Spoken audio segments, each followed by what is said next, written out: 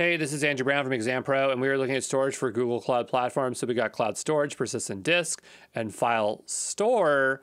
There is cloud storage for Firebase. That's not going to show up on your exam, but let's dive into these three really quickly about their architecture and why they would be used in certain circumstances.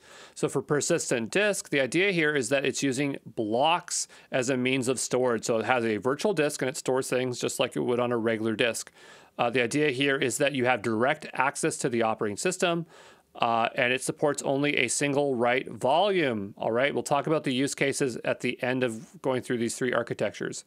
Then we have file store, which is a file share. So the file is stored with the data and metadata. We have multiple connections via the network share, supports multiple reads, but for writes, they're going to get locked when someone's writing, okay? Then you have cloud storage, which is for object or blob storage.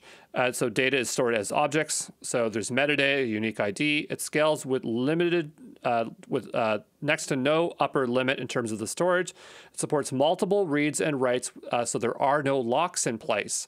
So what would you use these things for? Well, the first one, the idea is that you would, if you had a virtual machine and you need a volume, you could attach a block storage. This is just basically a virtual hard drive. So you could have a VM with multiple block storage or virtual hard disks. But the thing is that that virtual disk is only being used by one operating system at the time, the single VM, okay?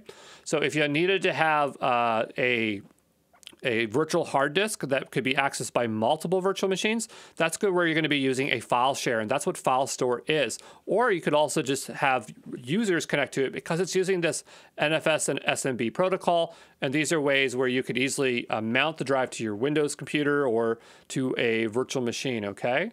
And so then last we have is cloud storage, which is an object serverless storage. The idea here is that you can just upload files. You don't have to choose the size of the drive, the type of the drive. You don't have to worry about backing up the drive or the redundancy of the drive. It just works, right? And there's no concept of a drive. It's just there's a bucket and you put everything in it. The only drawback here, it's not intended for high IOPS, so input, outputs, reads and writes. Like it's pretty darn fast, but the idea is that, if you, it's not going to be used as the primary drive of a virtual machine, right? It's going to be for accessing files, okay? So hopefully those three categories are clear.